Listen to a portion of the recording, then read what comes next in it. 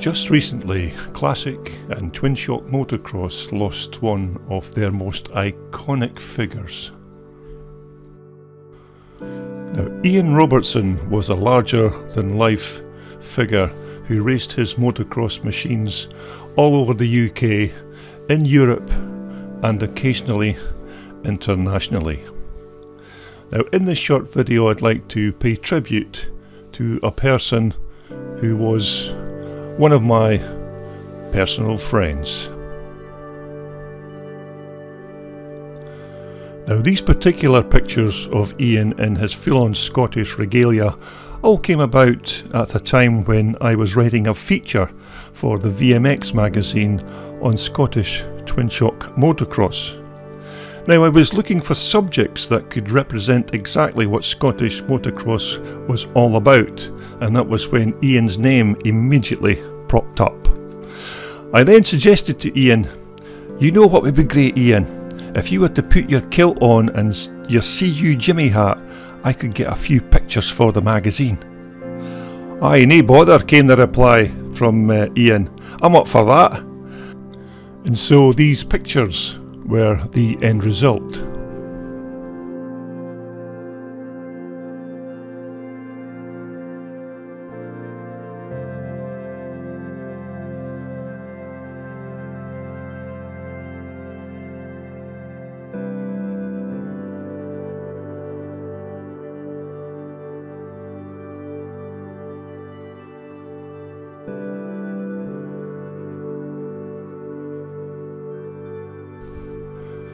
Now, this featured picture is Ian as part of the Scottish Classic Motocross Donations team, which was held at the Bennett's Hill racetrack in Reading in 2015.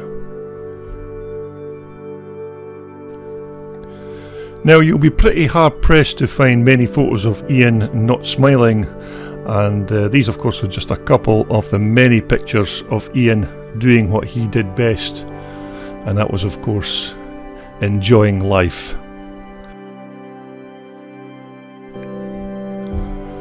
Another great picture of Ian here. This is, of course, with his old mate and fellow racer Andy Mallock, taken at Farleigh Castle in 2012.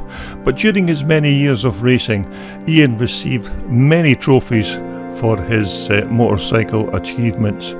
And we can see him pictured here, of course, with racing legend Mike Barnes, as Ian receives yet another accolade for his motorcycle riding skills at the Thornhill Scramble back in 2016.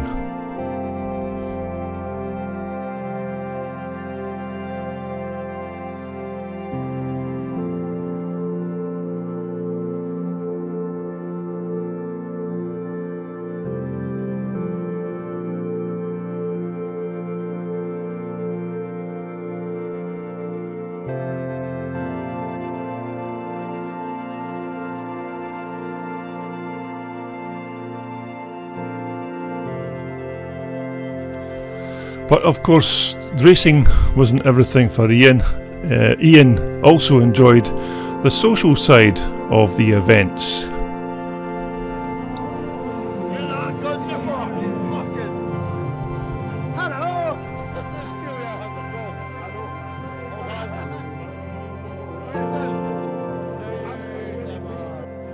This is for all my friends in Texas. We've got racing down here in old southern England. Cheers, all my old friends in Texas. What my crocs.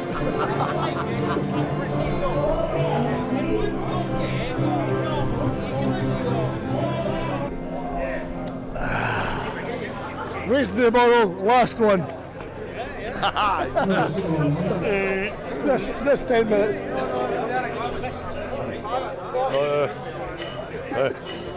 What's that?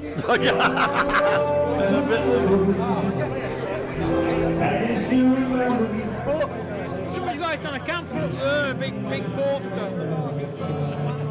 Yeah, what's it?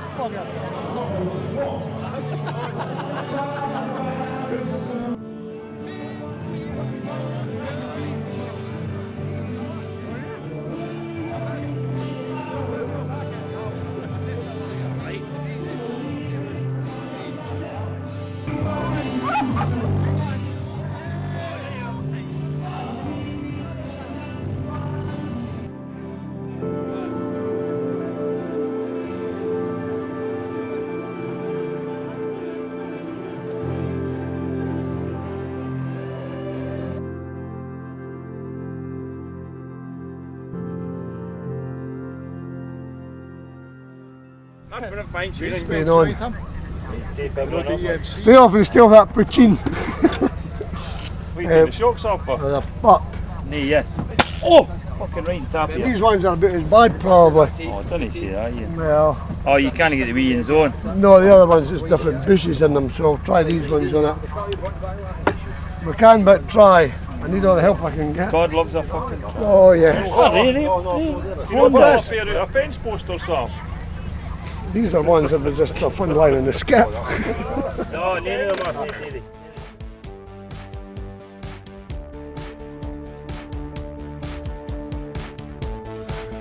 Of course, this will be one of the sights that many of Ian's friends will be used to seeing on Scottish motorcycle racing social nights.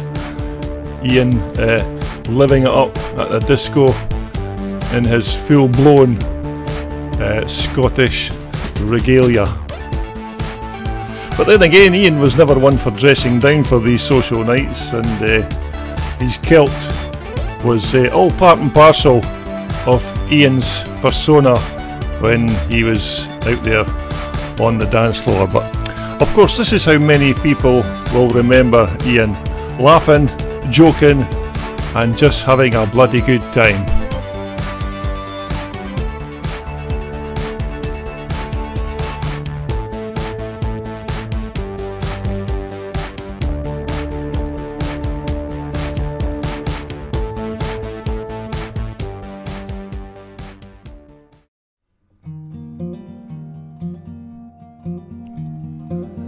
Now, everyone knows how handy Ian was on a motocross bike, and he was pretty damn quick, no matter what bike he was riding at the time.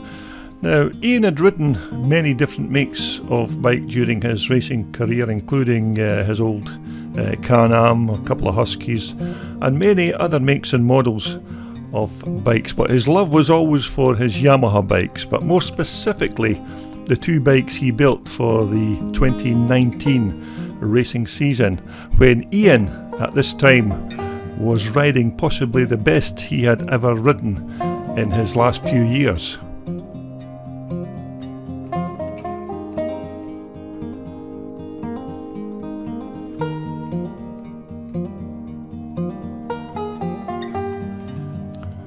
Now, this next picture is Ian in action at Pow Mill on his lovely CNJ Honda 500 that he built from a frame. Now, Ian also had this bike featured in the VMX magazine a while back.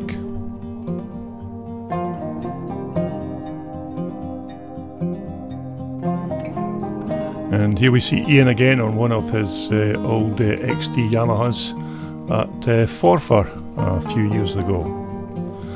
But this next clip was to be Ian's last ever racing event at Craigantlet in Ireland in June 2019.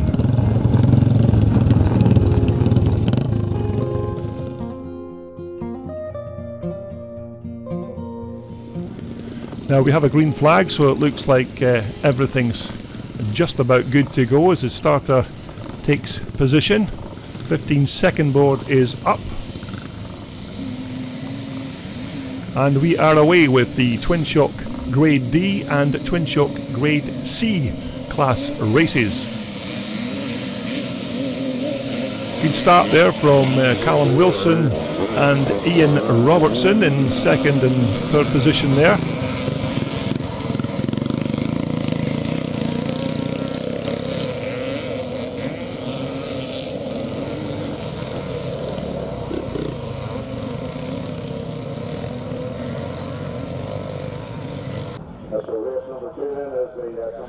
So as we look up the hill to pick up our race leader, looks like it's Ian Robertson, number 100 on the 360 CCYZ Yamaha in second position. Number 100 there, that's Ian Robertson, who has now slipped down to fourth position.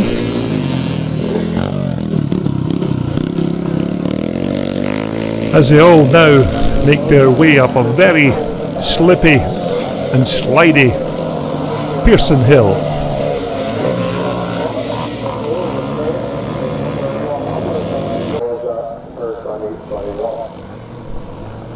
So as our race leader comes towards us, it looks like it's still number 212. It's William Stevenson on the YZ, looks like an old YZ465 Yamaha. Ian Robertson there now moving up into second position. In fact, he seems to have had a bit of a spill. William Stevenson, who has dropped down the pecking order, but here is your new race leader once more. It's number 100, Ian Robertson from Blaringone in Clackmannan in Scotland. Callum will get it safely back to the paddock after this race, but here's your race leader, number 100, it's Ian Robertson. Ian, of course, an HGV mechanic with Falkirk Council in Scotland. Stevenson has now moved up into second position as we wait for Ian Robertson to come up the hill and take the last lap flag. So it's Ian Robertson in first position. So as a race leader descends the hill for the final time in this twin shock Class D and C class race, the race leader is still Ian Robertson on the 360cc YZ Yamaha. Track still very slippy at this stage due to the very heavy downpour during the night, but so as a race leader, Ian Robertson comes round to take the checkered flag. It's his first win of the day for Ian Robertson. As you can see, still very slidey to try and put the power down coming up that hill.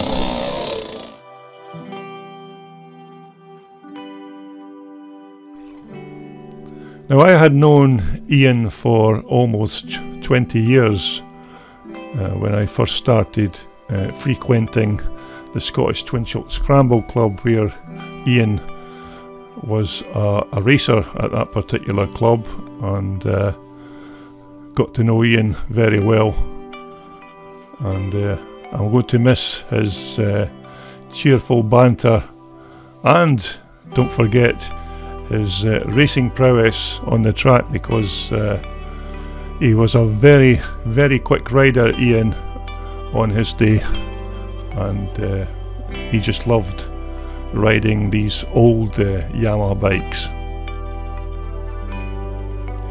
And here we see Ian on a borrowed BAC, which he rode at the 2015 Motocross The Nations in Reading. Now here's another picture of the great man with his pride and joy. This was his C&J Honda that was featured in the VMX magazine a few years ago. And here we see Ian in action at Tinto Moto Park on one of his Yamahas at a Scottish Twin Shock event. Now this particular picture is unmistakably a wet and muddy Dunoon scramble, when of course Ian did very well on his old bike. Conditions were not a factor for Ian. He used to ride well in any kind of race conditions, whether it was bone dry or soggy wet. Didn't make much odds to the great man.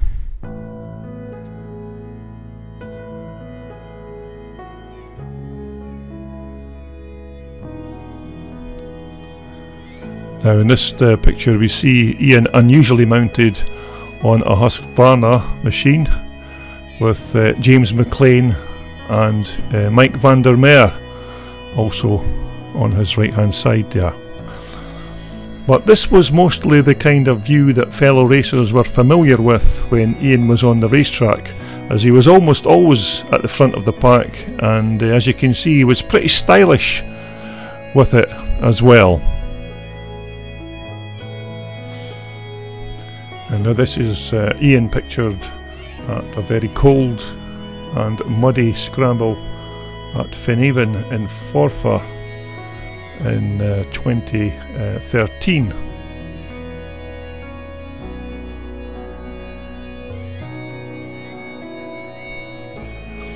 Ian pictured at Farley Castle in 2013 with the old GoPro on. Ian was always up for putting a camera on his bike. Many riders wouldn't think of putting a camera on them, but Ian was always up for putting a camera on to record his racing skills.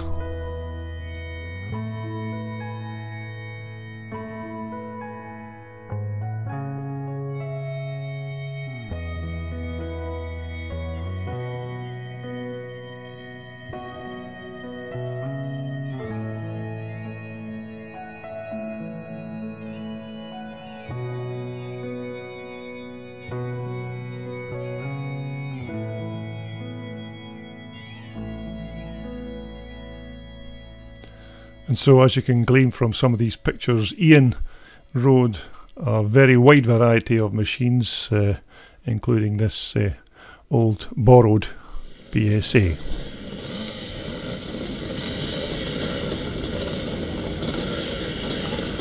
Now, this was the 2019 Cumberland Grand National, which was held in Penrith on the 22nd of June. Now, this was only just hours after we all heard the news that our number 100 racer had been tragically taken from us.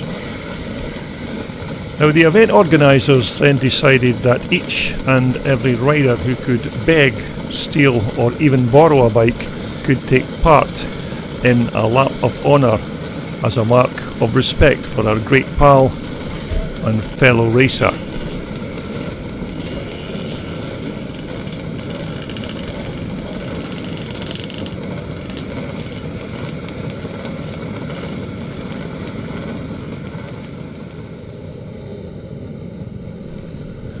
Now, Ian of course loved this Cumberland event and had been attending this meeting for many years before and was a shining light at the annual barn dance each Saturday night.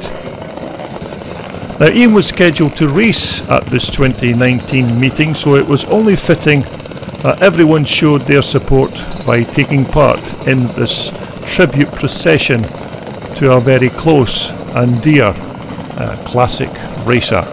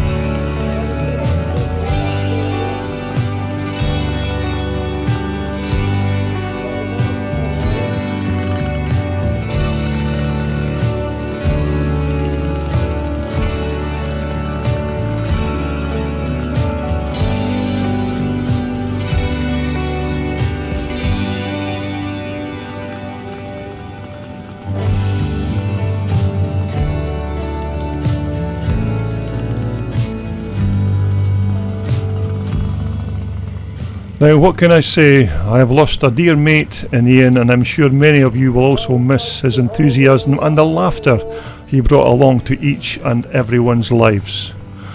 So all I can say is thanks, Ian, for letting us all share in your larger-than-life existence, and without doubt we will all miss you, but we will never forget you. And to finish, using your own words, adios amigo.